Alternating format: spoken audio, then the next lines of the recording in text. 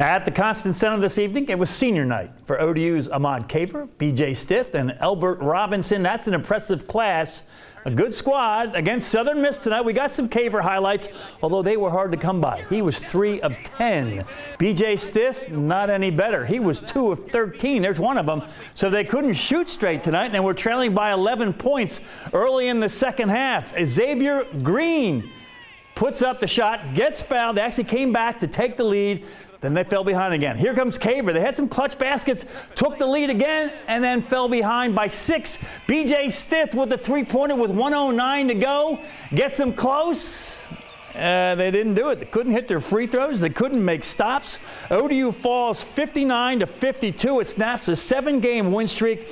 Now they definitely are in must-win territory in the Conference USA Championships if they want to make it to the NCAA tournament.